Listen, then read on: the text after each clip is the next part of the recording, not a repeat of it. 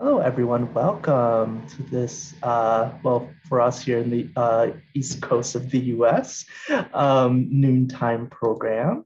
As you're coming in, please let us know where you're tuning in from. We'd love to know. Um, I see some familiar names. Emily, hi. Annapolis, Maryland. Let us know where you're tuning in from. Erin and I are at the museum. Erin is literally in the museum. I am in the carriage house next door. Um, and Oliver is in the UK. From stores in Hartford.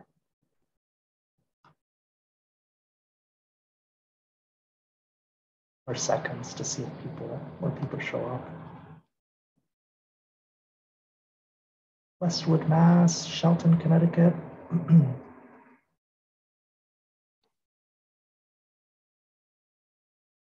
Go ahead and get started.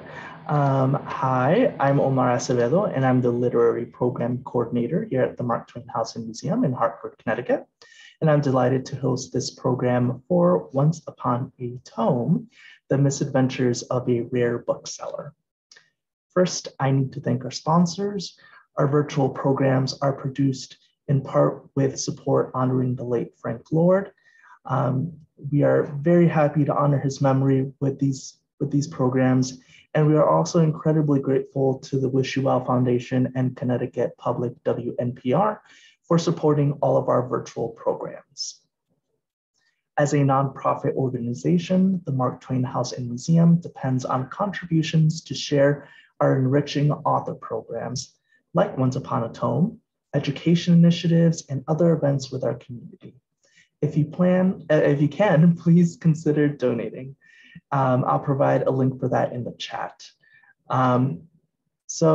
Today we are welcoming Oliver Darkshire for a discussion of Once Upon a Tome, which explores the life of one of the world's oldest bookshops, its brushes with history, its joyous disorganization, and the unspoken rules of its gleefully old-fashioned staff.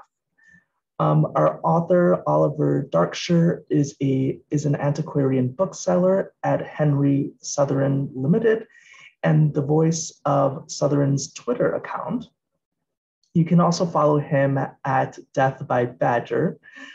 He lives in Manchester, England, with his husband and his neglectfully curated collection of books. Our moderator is our own Emily Bertram, who is the school programs coordinator here at the Mark Twain House and Museum and has been in that position since 2019. We encourage you to have a conversation in the chat. If you have a specific question, you can post that directly into our Q&A section. Please also note that you can click on captions to see live auto captioning for the program. And finally, and perhaps most importantly, I will be putting a link in the chat to purchase Once Upon a Tome through our museum store. And your purchase will support our museum and our honored guest. That is all from me. I will turn this over to Oliver and Erin.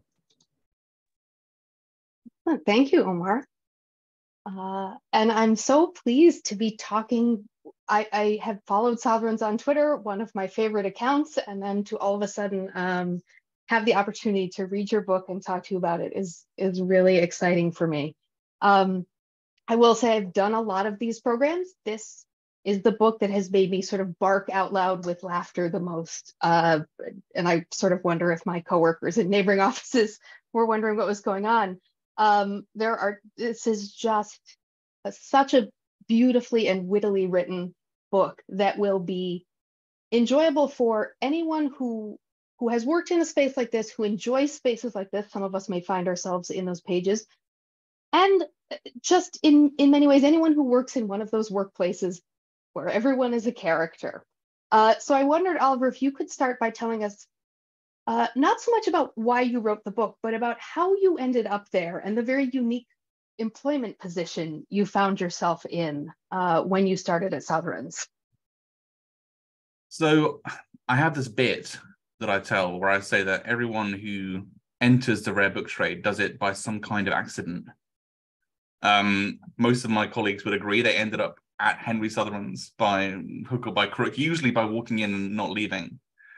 In this particular instance, it was a few years ago now, the UK government were running a program. They called it the apprenticeship program. And what they meant was people to cut hair, put lights and, on the walls, lay down tracks, things that required you to be have a hands-on apprenticeship with the person who could show you in person what was going on, And Sotheran's were looking for someone to man the front desk because people kept leaving. They couldn't cope. And so they said, well, we'll hire an apprentice, thinking it was the Dickensian kind of printers, 1700s apprentice, where you would sweep things and, people would yell at you. And so they and you got a grant for it as well, and booksellers love money. So they put this advertisement through this official government scheme, which, and left it, and they forgot about it, I think. And so I was going through, looking for something to do because I'm unemployable, which turns out is a requirement for bookselling. And so I stumbled across it. It was one in a series of encounters. To a long series of interviews I was trying to, I was heading off to one by one. I walked in the door. The manager, mess of hair, took me downstairs to the forbidden catalogue room full of books, asked me if it was true that I played the trombone, and then hired me. And so that was the that was the end. The rest of it, the rest of it's history. As I say, you walk in, you keep turning up every day, you just don't leave against your best interests, And he's not, I worked briefly in one of these bookstores, and I got the job by walking in and saying, it looks like you could use some help with a computer. So I think that is that it does attract those kinds of people. And, you talk a bit about how, this isn't a trade in the way that the apprenticeship program may have intended, but it is a trade, and you really do some good work differentiating, working in this space doesn't necessarily give you the skills or the temperament to work in an archive or in a library or in a museum. It actually is a very specific thing. And I wondered if you could talk a bit about the very unique language of the book selling world that everyone has to confront and be baffled by when they start. Yeah, I think it's really important to note that rare book selling is a completely different trade. A lot of the people who left the job before me did so because they thought that getting into a rare bookstore was a good stepping stone to getting into a library or an archive. And really, you need a lot of degrees and qualifications for those. And rare book selling, not so much. It's a hands-on profession. It involves a lot of people bringing in random stuff to you every day, and you being able to think on your feet and identifying it as best you can, and then moving on to someone else. It's a lot of stuff comes through, a lot of material, and to do that, the booksellers, have invented their own. Evolved a language to quickly identify and, as best you can, object from a distance. That requires its own terminology, its own language, really designed, as far as I can tell, as a shorthand for use in catalogues. The booksellers' catalogues are always sending them out massive print things, dense breeze blocks of catalogues. Back in the day, of course, when they, until very recently, you couldn't afford to send color pictures of every book you had.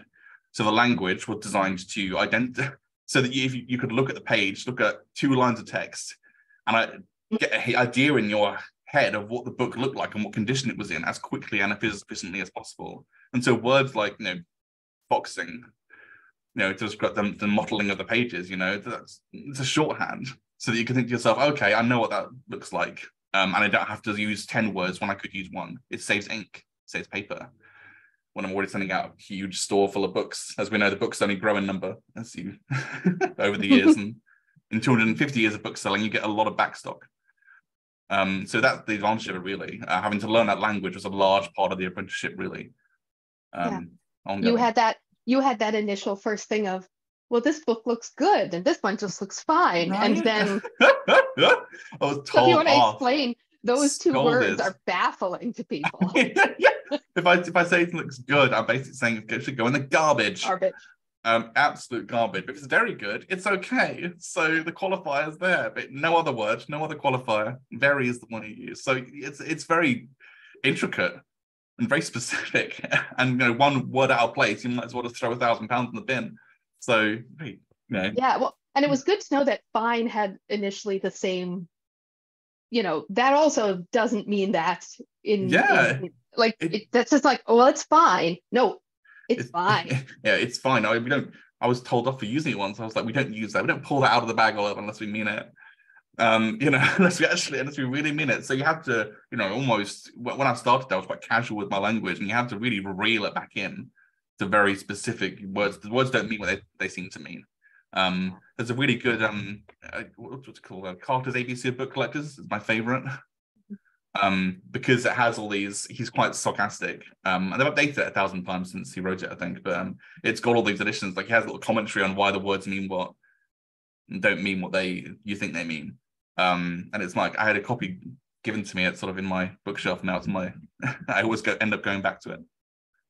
Yeah, and it also kind of gets to, this is, one thing I think some people might be drawn to the trade for and then not like is, it is a very particular kind of retail that some of saying foxing is, you're not saying there's brown splotches on many of the pages. Some of this is about the art of the sale. And I think this is the best distillation of the types of people. You do a lot of, almost building sort of, this is the phylogeny of the people who work in and shop at and bring books to one of these places. I wonder if you could tell us some of your favorite types in these areas and how you negotiate and work with them.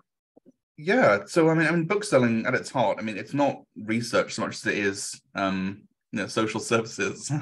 You're one of the only types of expert that people can access at street level, at height. Now, they can't necessarily walk into a library and speak to someone all the time. They make an appointment. An archive is more difficult. Museums even more difficult. They feel they can go into a bookstore and and ask you things.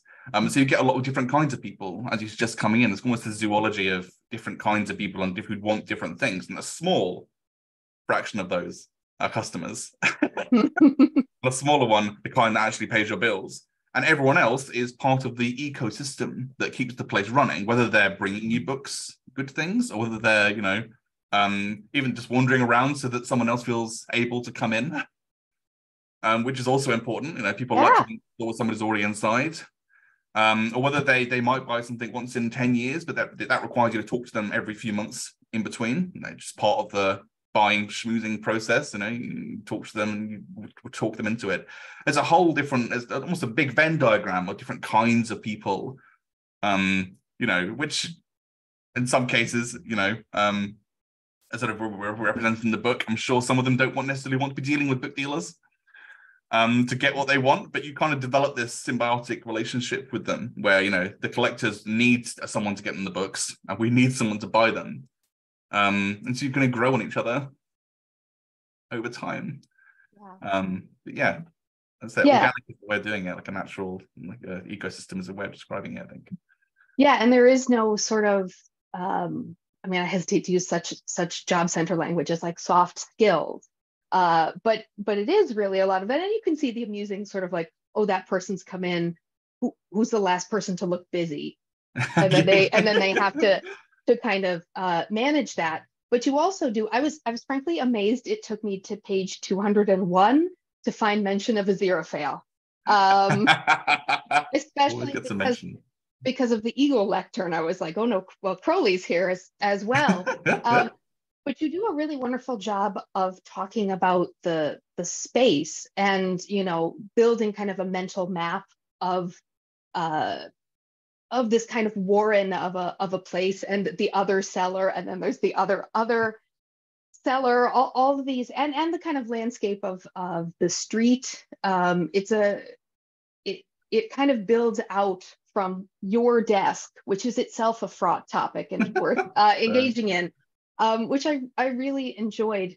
Kind of getting to know both the workers, the people that you work with, and the space that you occupy. And I wondered if you could talk a bit about your setup where you are and kind of the different work environments that people have made for themselves in Sotheran's.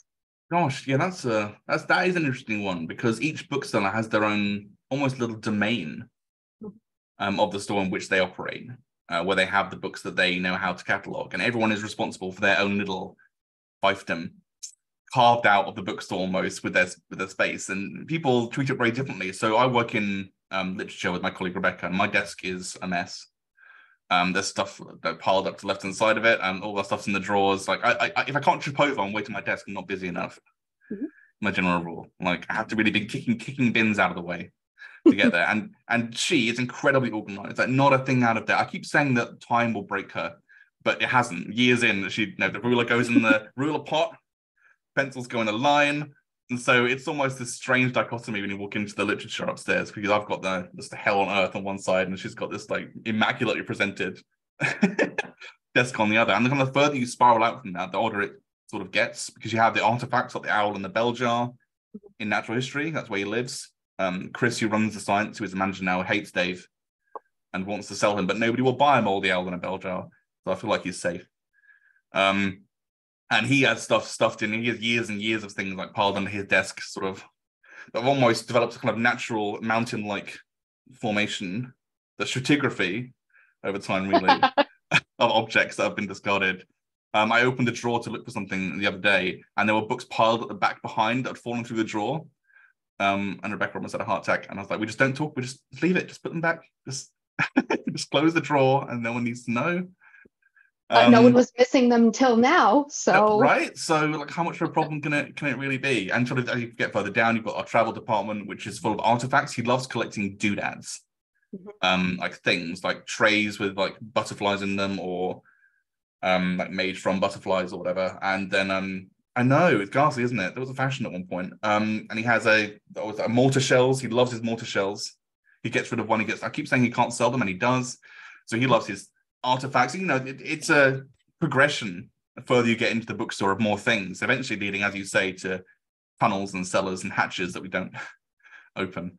I was paging through trying to find Dave. The illustrations in this are truly spectacular. And once I got through the first chapter, and I was sort of like, well, that's Queen Victoria's face on a gourds. Then I started to, with each chapter opening and each image, like wait for what is the revelation going to be with these beautiful typical descriptions underneath. Decorative bell jar provided at no charge. So the amount of one thing I was sort of kind of made me feel good was some of the stories about going out and going through people's libraries, and that kind of part of this ecosystem isn't just going into a library and sort of saying, I don't want any of this. It is kind of part of your job to value other people's value of their books. So I wonder if you can talk about some of the times that you have kind of gone out to look at people's collections and what that process looks like, mercenarily and emotionally.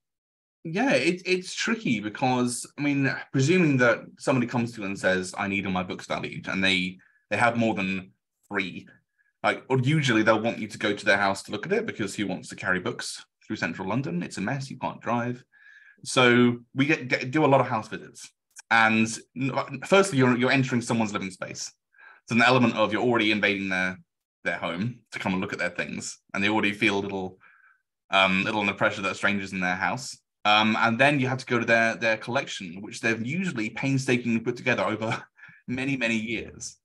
And you have to be quite careful, because you don't want to watch and say to them, I want nothing, or I want 2 things in your library garbage, because whatever it is, they've spent a long time. They care that they've enough to have had bookshelves put in, and they've lived with them in the background of their lives for however many years it is until they're looking to get rid of them. And often they don't want to get rid of them. They're downsizing, or they just think it's time and they don't want them to get lost, or they're returning them to the trade so that they can, because maybe their descendants don't want them or something. Now, I have a lot of kids, but they're not interested in reading. It's a lot of stories like that where they don't really want to part with them. So you have to go in with the attitude that you're kind of negotiating with someone who doesn't really want to get rid of them in the first place, even though they've come to you. This is usually our last resort scenario. And so it gets a little tricky. We went to a house in Barnes in South London a year or 2 ago, where this chap said, my wife wants me to get rid of some of my books because we're moving out, and the house is going to be much smaller, and we just can't fit them. So we went down there, we looked at books, he had them everywhere, like he had one room organized, and the rest of them, we literally couldn't fit into them because right up to the door, we had to deconstruct the room your bare hands. And we went through his books, we valued them, we took some away, and we said he could get some money. And the look on his face, he looked like we were ripping out his liver and eating it in front. He was so heartbroken. And then eventually, when we'd done the first book, he said, "I just can't bear it. I cannot bear to part with any more of my books. I'll just live in a hut." And so it's like that a lot of the time. Like even when you don't want any of the books, you have to be aware that you're dealing with something that somebody else cares about, even if they don't have as much commercial value as someone would like. So softly, usually. Yeah. Well, and I think one thing that was a struggle for me when I was sort of first in this space was confronting the fact that reading books was not necessarily a thing that was on the mind of anyone who came into this store. And, the store I was in, we were right on the Appalachian Trail. So we would often keep the parts of collections that weren't valuable. People would be like, "Do you have any books to read?" We'd be like, here's a basket of stuff we don't want. Take whatever you need. But that what is behind the motivation for collecting books, it is often quite different from "I love books and I love reading." I wonder if you can talk a bit about that. They're two different disciplines, really, and some people have both, and some people like to read, and some people like to collect. And I saw someone call it the magpie urge. Some people like to have lots of shiny things. Some people like to feel like they're keeping part of history for themselves or looking after it until it can be returned back to the trade. And some people, I don't know, and they like to surround themselves with the idea that they might read it in the future. Or I have a lot of guests over and I will look very learned. Lots of different reasons to collect books in the same way that I guess people collect baseball cards, I suppose. But there's something special about books in the mind, or so long as there have been books, there have been book collectors, and they don't read, and you don't have time to read all the books. Who could possibly read all the books there are to read in the world before they die? You have to choose very carefully when you're in the world of books what you read. You realize actually just how little time you have. When you're in a world of books, you see everything you go by, you suddenly are a lot more selective. So I think there's a lot of aesthetic reasons people enjoy them. I think it's seen as a not frivolous thing to collect, I suppose, isn't it? I guess there's a certain weight to it, I guess, but lots of different reasons. But as I think you're right to point out that the very low down the list is actually reading them for a lot of people. That's almost adjacent to the issue. Yeah, and that at least it made me happy to hear, and we would always do the same thing, that not everything in a collection is going to have value in your world, but it can often get passed to a different kind of bookseller where it might have value for reading and other things. I mean, often stuff that we have at Sotheran's that we can't, it's amusing how often it happens. So we've been sitting on for 15, 20 years. We've been hawking it in every catalogue. We show it to everyone who comes in, and everyone looks at us like we're insane. And then some other bookseller will see it in a catalogue by chance, buy it from us and say, "I have someone who's been looking for that since the beginning of time, and I'm so glad I stumbled across it." Like, we've had it for 20 years, Gavin. Like, how long can it possibly have taken you to find it? And it is a lot of it. Book collecting and the value of books is just how, will someone pay money for it? Is it worth something to someone monetarily? And that really just means that the right person has to have money at the right time. That's all that means. Yeah, and finding that, I wonder if you can share some of your favorite moments where you have been able to give someone exactly the book that they needed, especially if it's not even the one that they knew that they needed, because it is such a good thing. And now I'm on the spot. Sorry. Moment hard to come by. I mean, you do in bookselling, there are a lot of days when nothing happens at all, Yeah. And inevitably someone comes and looks for something that you just happen to have on the shelves. And most of the time you ready yourself to say no. Mm-hmm. And they'll say, "Do you have this?" And there'll be one thing out of the billions of books that have been printed. And you'll think to yourself, what are the chances that we have it in the store? So you're ready yourself to say no. And they'll say, "Isn't it that behind you?" And you'll turn around and go, "Oh, yeah, I knew that was there. Of course I did." Everyone, I was just testing you, clearly. And now that you passed the test, we can sell it. So it does happen more often than you think. People come in, they're looking for just the right thing. And often, the book selling network, it's a bit like trees communicating via mycelium under the ground. Sort of if we know that someone comes in looking for something, like booksellers in London are quite dense, they're quite close together. Like, it doesn't usually take long to ring up another bookstore and say, "Actually, I think you had a copy of that. I saw that last year at your stand at the book fair. Can you run it over?" because we have someone who wants it. So there is a certain level of, you know, give and take between bookstores and the trade like that as well. Like the right book finds its way to someone, you know. Yeah. And that you're not, every space isn't going to be able to specialize in every sort of thing. You've got a limited number of people, like, you know, in each bookseller, generally, and the way it works in most bookstores that I know of, that everyone has their a little bit of kind of their area that they're more familiar with. And even within those, so my colleague who does natural history and science, like he has, like he likes Darwin, that's one of his areas, you know, but he might not know, the science is a big area, you know. If, I don't know, physics came along, he might not be so confident, he might look for someone else in a different bookstore. So there's a lot of give and take and a lot of passing books from one place to another to make sure that everyone gets something out of it. Yeah, I mean, it is definitely a thing where everyone sort of thrives together, because, as you said, who could ever know or read or assess every book that's existed? Exactly. Yeah. I wondered if you kind of touch on this a few times, and I'm guessing you put it in there because it's a thing you get a lot.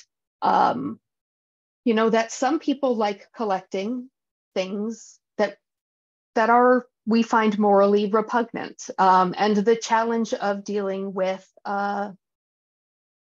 things that might be collected but that we don't think are good things. It's obviously a thing museums deal with, and I wonder if you could sort of talk about how you have how you and Sotheran's more generally has grappled with lots of people like to collect Nazi memorabilia. What do we do? Yeah, so the book trade and Sotheran's as a whole, generally speaking, at least when I arrived, you know, behind where they should be. You know, if you go to I don't know, libraries, I've seen a few publications by various librarians talking about how to catalog things, sensitive material, you know, and resources, and, you know, webinars and so on about how you address material in context in a collection. And bookselling is slightly different, but it's also similar, because people are going to walk into a bookstore every day, not necessarily expecting to see things that might not only shock them, but distress them, particularly if they're on a shelf. And so one of the first things that, you know, when I first arrived, one of the dramas that was going on, I'd say dramas, one of the grumblings below the surface that was going on was an argument about whether or not we should be keeping gollywog material on the shelves, because we had people who collected it. And, you know, some of whom, you know, are very good customers that have collected it for collections, and because, you know, they're an archive on slavery and that kind of thing, you know, things are perfectly reasonable reasons to keep hold of this material. But having it on the shelf almost looked like promoting it. And also, if you walked in, you might feel uncomfortable. Well, a lot of people might feel uncomfortable just walking in and staying down the shelf. Oh, what are they advertising, you know? And things with, you know, if you have even things like Kipling, where a swastika was quite common on the cover, for reasons that have nothing to do with Nazis, you suddenly faced with this dilemma about, what am I putting on in my window? What am I taking to book fairs? And how am I contextualizing that so that the person who's buying it knows what they're buying? And how much do we limit, or who do we sell these things to? Like, if I know, you know, in my heart of hearts, that somebody is buying some of this material just so they can put it in my cupboard and laugh wickedly at it, is it my responsibility to say, actually, I'm not? You know, I found someone else to sell it to, you know, or can I do that? And those are conversations that the book traders only really, I think, just beginning to have properly. You know, so they're quite far behind, I think, you know, museums and libraries who I think have been on this question for a while. It's been interesting to see those things develop, because obviously there's a lot of booksellers who are older in the tooth and have been quite happily not having to handle these things, might not have realized it was a problem. You get sometimes some resistance there from people who don't think anything needs to be done. But I think it links into a broader question, if you forgive me for rabbiting on, that about welcoming more people to the book trade. If you want more book collectors, and you want more people, well, even from an economic sense, you want people spending money, and a broader selection of people, you know, customers, bringing other people into it, then they all need to feel like they are, you know, not only welcome, but also, you know, that people are considering them when they're putting their stock in, when they're buying, what they're displaying, how they're doing it.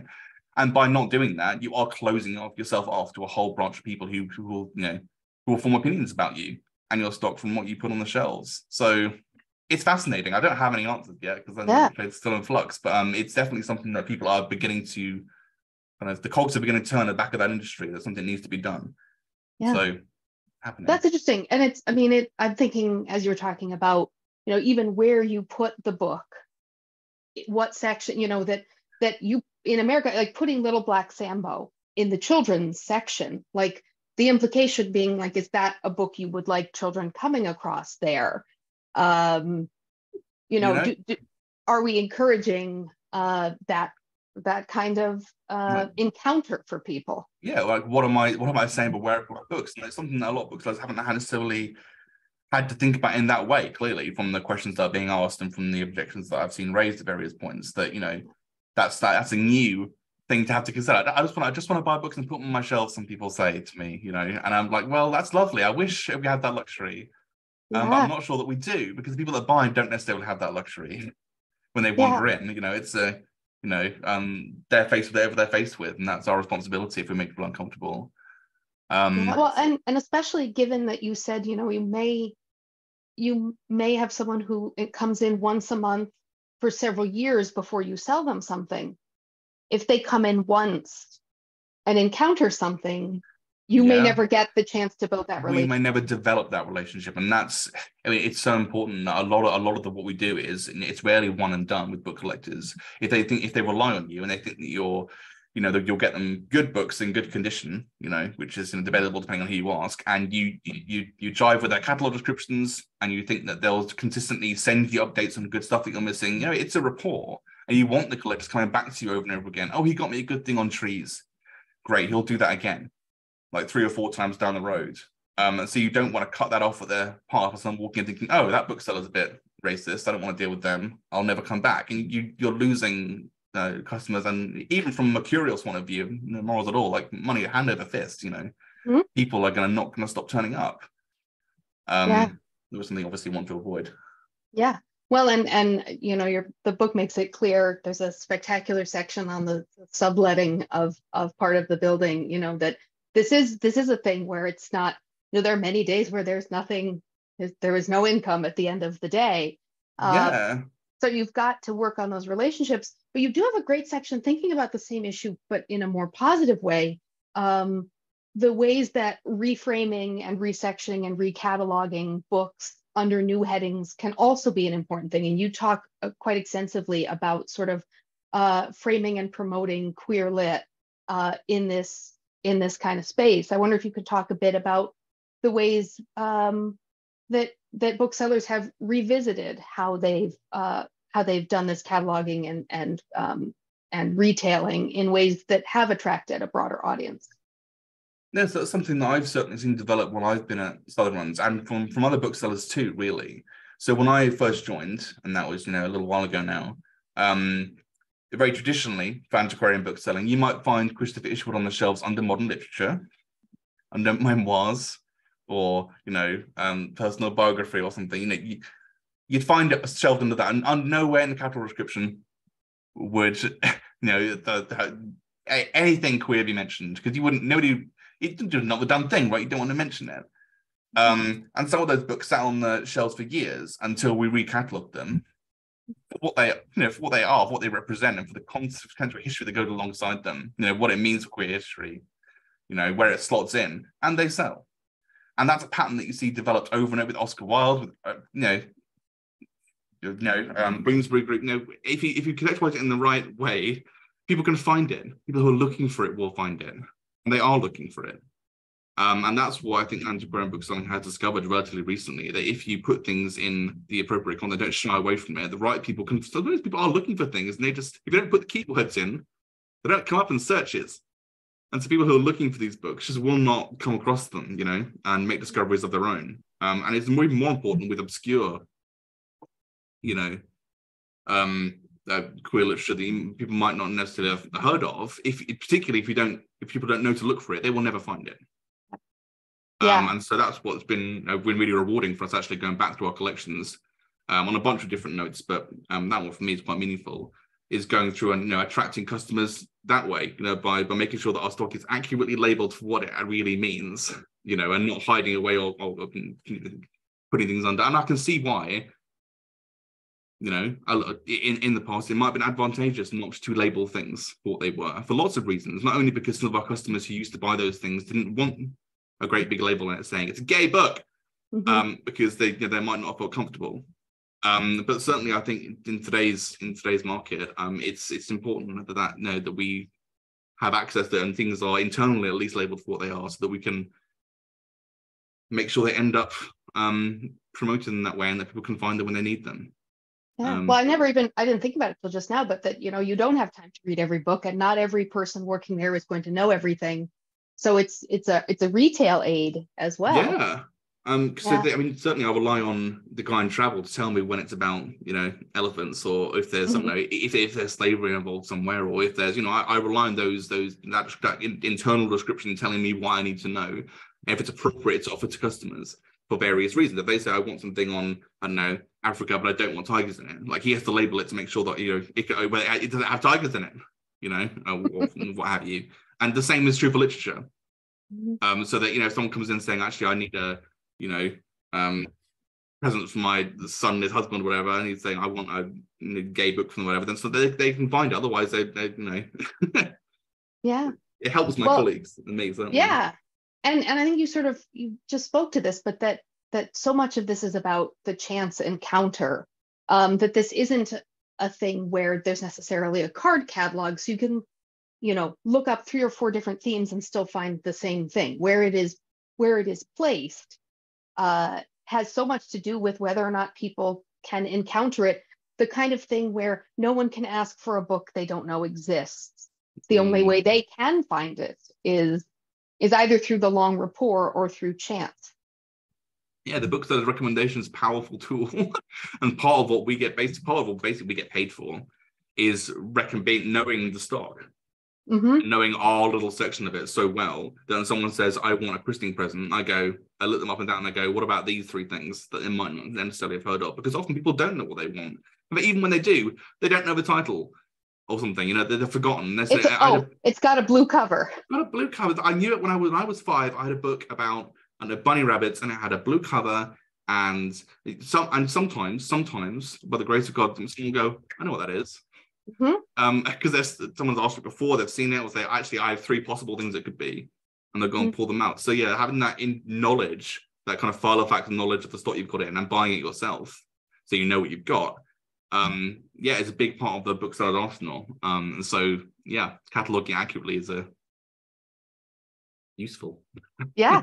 And I think, thinking about the differences between going into this kind of bookstore and a regular, just secondhand, but also a new print run, that it is a much fiddlier, time consuming, you're looking through, you can only kind of consume as much as you can consume. So having that expert staff and that good cataloging and signage, that I think we expect a certain amount of busy and, the vibe. But there, as you talked about going into that gentleman's house where you couldn't get into the thing, like going into one of these places where there are so many books just stacked in piles, you're like, well, what if I want one that's in the middle? Where do I start? Yeah. Where do I begin is a thing people say to us a lot, actually. Yeah. And so being able to onboard people and say, well, these are the things people would usually start with. These are the popular things. These are the affordable things. This is the difference. This is why it costs what it costs. That's really useful for getting people into book collecting, really, because a lot of people want to start, but they don't know how. And the bookseller is kind of almost your medium into because once people have got to started, they can go to whatever bookstore they want. But if you forge that relationship at the start and that trust almost, people come back. Yeah. Yeah. And you've kind of danced around this a bit, but I think it's an important aspect. Many of us will have encountered Sotheran's first through the Twitter account, which you were behind, but I think you talked a bit about the way the store sort of held back from and then finally kind of engaged with the world of online book selling, which has been a transformative thing over probably the past 30 years anyway, but is so different as a kind of book selling and book buying. I wonder if you could talk a bit about how approaching that and thinking about that Has it changed at all the way you do your storefront business? Has it been a thing where it is a set of skills that maybe some people there don't have, and it's not a thing that they can, truck with? I mean, it's a thing that I think we're still navigating. I mean, Sotheran thinks of things in terms of decades, Yeah. And this decade has been about trying to figure out the internet. I mean, they were convinced a little while back they needed a better website because the one was actively hostile. It practically drew a gun on you as you entered the room. So that was just appalling. And so they changed that recently, and the difference in terms of traffic has been immense. And with internet traffic follows footfall sometimes. People find you online and they come to see you, and that wasn't something that had really clicked in the back of the store's mind. I don't think that I think they thought that if we're too online, people will never come to the store. But actually, it's the other way around. The awareness of you leads to footfall, and that footfall leads to people talking. The talking leads to people going online. It kind of a cyclic. It helps. Everything helps itself. The more bigger presence you have online, the more footfall you tend to have. Like it all gets bigger together. But people, most of the people still don't have any interest in interacting with computers any more than they have to. It's an antagonistic relationship, and I kind of get that. And so we have one or two people who at the store whose job it is to interact with online things and put things online. But otherwise, they catalog the books the same way they always do. They put them on the shelves the same way they always do. Somebody organizes a mailing list, to the people who buy things online. The one thing that has changed is, well, I mean, they only really engaged with it relatively recently, I think, but email has changed stuff for them. I think that has stuck. It's one of the things that's going to stick, because it's like writing a letter, which they understand, but quicker. And you can develop that. It's similar to someone coming in and speaking to you over and over again. People will, that direct one-to-one relationship, is something that booksellers value, and cultivating that, it leads to sales directly, really. And I think everything else, all the other avenues of social media, the website and stuff, are basically just a picture plant to draw in people who could then be interacted with on a more personal level, and finding those few people who are going to spend money repeatedly and who want to be recommended stuff. But it's all a great big net you put out in the hope that, people who want books will quite happily roll into it and spend the rest of their lives trading books with you. That's what you're looking for. You're spreading very wide and very thin in the hope that you'll attract people who want the same thing you do out of that relationship. Mm-hmm. Yeah, it is. And I realize, like, in many ways, all the questions I'm asking, they're not nearly as funny as most of the book is. In part because I was like, no, I can't just read passages out loud that are really good in here. But that is definitely really one of the selling points in here, that there are just so many beautifully colorful and wonderful descriptions of people. And you really do get a great sense of the cast of characters, the people who work there and people who come in. And this may be another two on the spot, but for my last question, then we can do Q&A.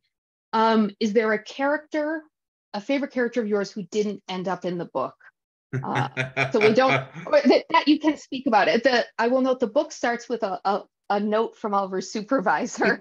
So this has been blessed in some way, but I wonder if there's someone who, not for bad reasons, but just didn't end up in here. What can I say? Yeah, so what can you say?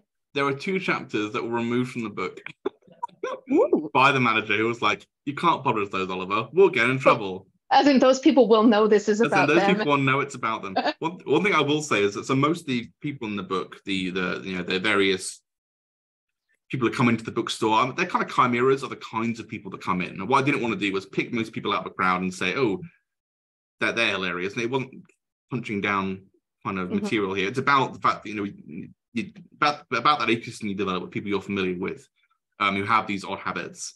So most of the people and the kind of the cryptids and so on are configurations of people kind of merged together for aspects of them. We built them almost from scratch, some of them, and one of them I basically ripped from real life, thinking I'd get away with it. And the other day I got a text from Rebecca at the bookstore that was just "he knows" in block capitals. Oh no! So I haven't been back since, and I'm hoping that I'll die before he turns up again or something. That's my gambit. But the less about that, the better. Oh, that's excellent. Yeah, I mean, and I do appreciate that most of these people are delightfully quirky and eccentric, but that that the few moments where there can be some real pills that you encounter, and then it's understood that like not everyone's custom is valuable or worth cultivating. Not everyone, no. When do you snap?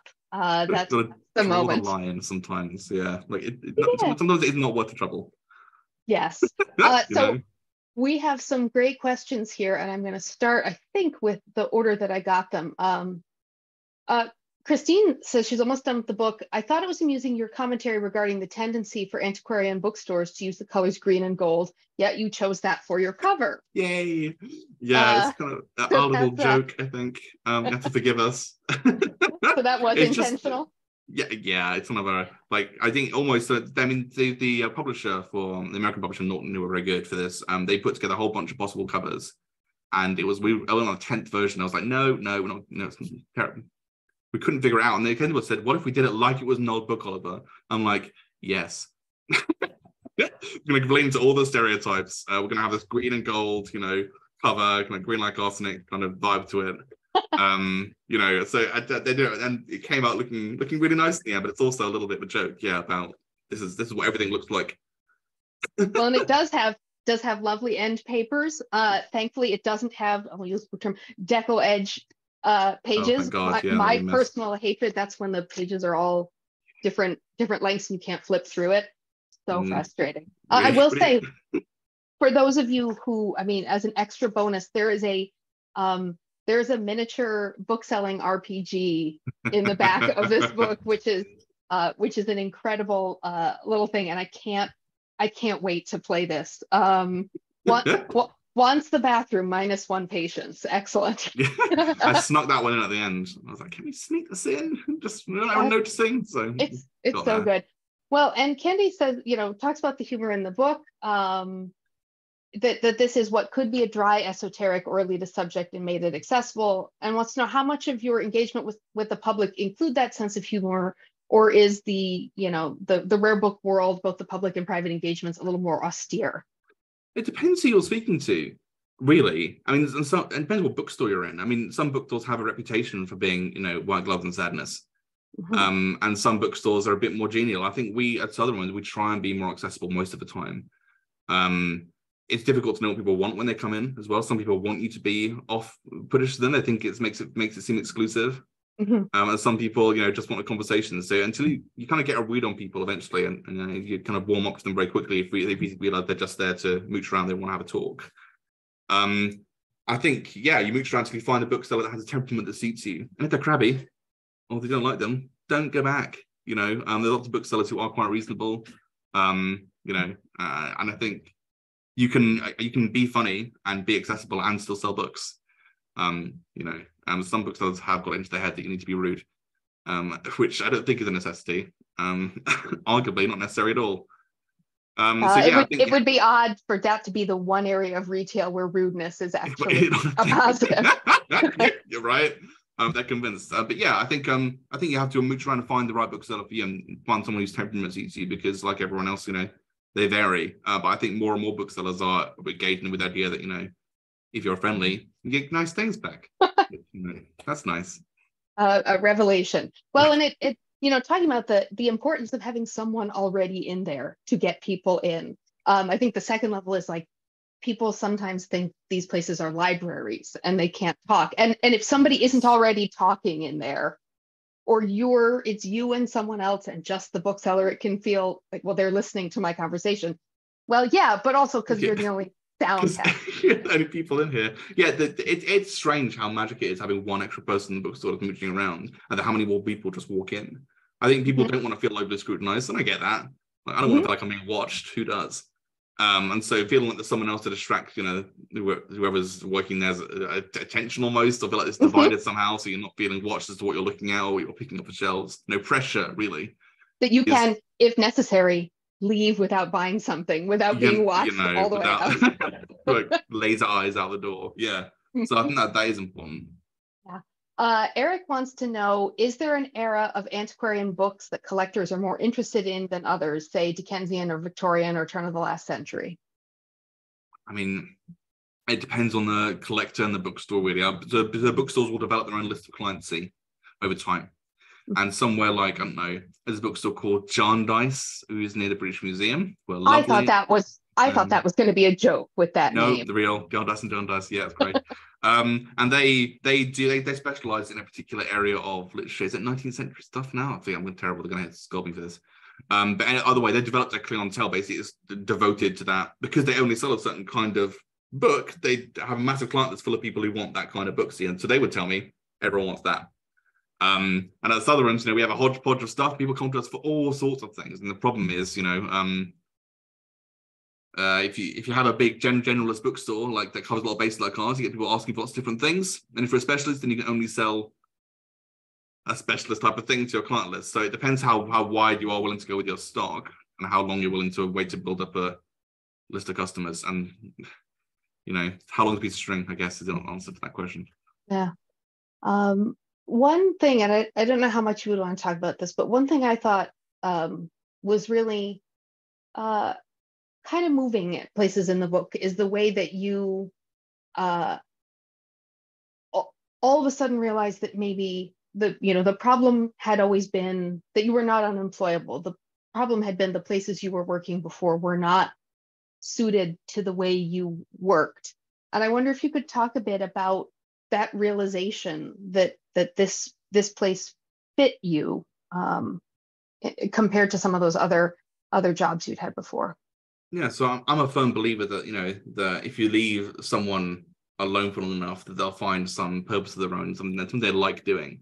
Whether that's I like reading all the time and learning things. Whether it's I like playing video games and being my best score. Whether it's I'm building chairs. Whether it's selling books. That some people will gravitate their way towards some kind of purpose and execute it in a way that fits them. And I think when you try and I went to a lot of office jobs. I was terrible at it because they would require me to remember things and answer things really quickly. And I will answer things, in a week or when it's pertinent, and urgent things when urgent things come, They didn't have time, not many office jobs have time for me to take a nap of an afternoon. But rare book selling is one of those things where, you're expected to do a lot of sitting around waiting, and a lot of book cataloging, a lot of things that are quiet and slow and done in pretty much your own time. And you're expected to be happy on keeping your own business, and not a lot of conversation if you don't want them, which would drive some people up the wall, I'm sure.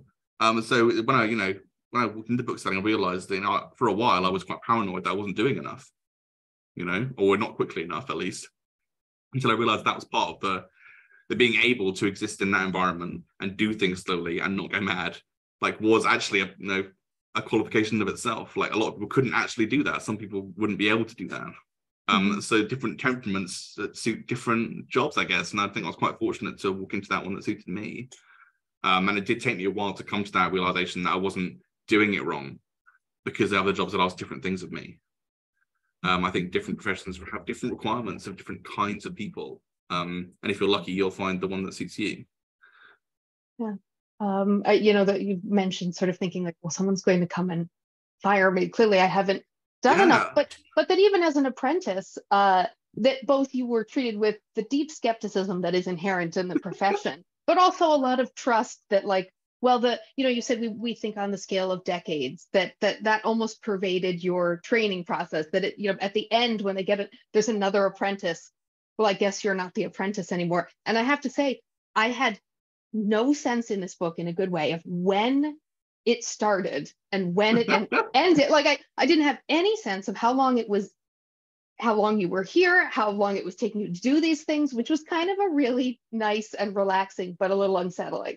Yeah, it was part of when we put the book together. One of the first things I said to the agent when I was writing it was that it wasn't going to be a chronological book in that sense, not really, because I'm convinced, and I say this a lot, that bookstores have their own idea of time moves differently in a rare bookstore.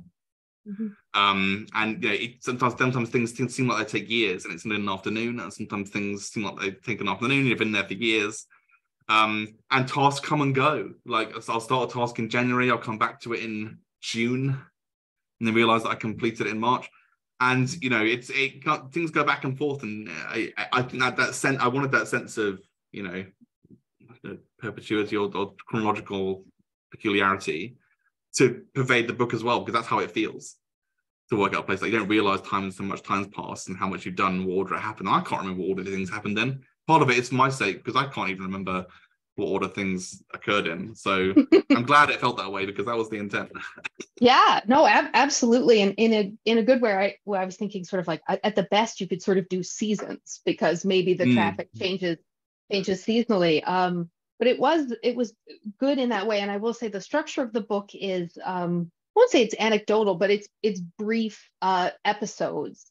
As you're kind of learning the trade along with Oliver, you are it very much feels like a process of discovery of this world that you've brought us through, which is why I think the timeless nature works, because it's sort of, once you've gone through these doors, this is a place with its own rhythms and its own people. And even then, once you've been in, it feels like, some kind of Greek myth where once you've been in, even when you go back out into the world, you're a changed person. Yeah, and not the interactions same. are never the same. No, everything's held up to that.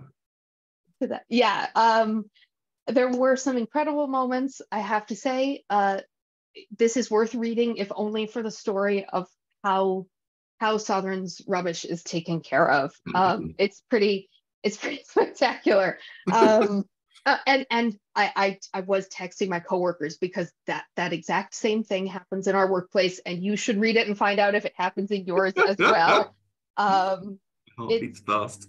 It is a wonderful, like a real workplace comedy in those ways. I'm not sure if anyone else has any more questions. I had just like 1,000 notes and things like this. There was one more thing that I wanted to ask. Oh, I did want to say, for anyone who's watching this from the US, who's on the East Coast, if you are looking for a haunted bookstore here, Bank Square Books in Mystic. My department went on a haunted downtown Christmas tour a few years ago, and I almost got frostbite. But one thing I learned was which bookstores were haunted. So I wondered, maybe if we want to close with, we've said the name a bunch of times. Who are the Sotherans, and sort of how do they live or haunt the work that you do now in that bookstore? So the Sotherans founded the bookstore in York, which is the other big book-selling hub in the UK, in about 1760. And there was some scandal caused an offshoot of the Sotherans to be banished down to London. And that version of the bookstore is the one that survived. York one vanished. Again, there's a lot of arguments going on about exactly why, no one knows. And then bounced around London, opening and closing stores, until they ended up in Sackville Street for some reason, which is abandoned by everyone else, and nobody else ever opened a store there. And they just kind of sat there, and the various Sotherans, lived and died in this family tree until it came to the most recent one, who was in the middle of the 20th century, without any heirs, walked into Piccadilly and was hit by a tram. And so, in theory, he haunts the bookstore. He keeps opening cases and rattling pipes and so on. That's what we say. And it was then taken over and bought by one philanthropist or another, who then sold it to someone else. But in theory, the last Sotheran died in the middle of the 20th century. So now, ghosts. Few portraits, a few spooky portraits on the walls of various Sotherans. They're around mostly, but there's a lot of mystique going with that. We had somebody write a company history a few years ago, which was like, it's a lot. It's a process. Like, it's a very good doorstop. But the opening chapter has a lot to say about not being able to find anything about them, which is quite fascinating. I'm just imagining the split between the brothers that produced Aldi and Trader Joe's here in America, the two German brothers, which of these ends. And that, I think, is one of the things that's really, really charming about it, is that, this isn't any bookshop. This is a place with a history as opaque as it is, as unclear or non-existent as its archive is. But, thinking about, like, once you've gone in, you've been changed, you come back out into a modern world that's changing around you. But that it is still a place inhabited by sort of, these are modern cryptids. These are people that live in our world. We adjust. And they have this lovely place that allows them to be their weird selves as customers or book runners or employees. Long may it continue. Yes. So it is honestly just page for page one of the funniest books that I have ever read. And I will say, like, this is not a book that you need to have worked in one of these places to enjoy. If you are a person who just likes bookstores, this this will be a real joy to read and will make you think differently about your library. I keep looking over at my bookshelf. I have where I've just had to buy a new bookcase, and I now have figured out how to get it up into the servant's wing here. But why couldn't I just keep stacking things this way? Just keep stacking. It'll be fine. So thank you so much, Oliver, for chatting with me today. And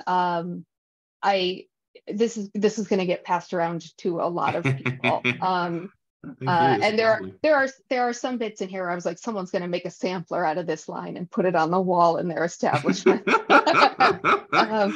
Because it's really excellent. So thank you so much for spending time with me here on my lunch hour. And thanks to everybody who joined us. You can get Oliver's book through the link in the chat. I encourage you all to do so. Omar, do we have any closing business? Yeah, sure. Yes, thank you so much, Oliver. And thank you so much, Aaron. Thanks to our audience. I want to do a little shout out to my partner, who is a rare book archivist at an academic library. So I have that connection to rare books myself. Yes, everyone who's watching, please join us for future programs, virtual programs. On May 4th, we'll be talking to the author of Like Literally Dude, arguing for the good in bad English. On May 23rd, we'll be talking to Simon Winchester about his new book, Knowing What We Know, The Transmission of Knowledge from Ancient Wisdom to Modern Magic. And on May 30th, we'll be talking to the author of For the Culture, The Power Behind What We Buy, What We Do, and Who We Want to Be. And finally, please join us at the museum for a tour if you're nearby. We're open 6 days a week from 9:30 a.m. to 4:30 p.m. And you can visit our brand new exhibit For Business or Pleasure, Twain's Summer Sojourns, which focuses on the Clemens family's American summer vacations between 1870 and 1910. It's a really awesome exhibit. If you're nearby, please come visit us. And that is all from us for today. Have a great afternoon. Have a good evening, Oliver.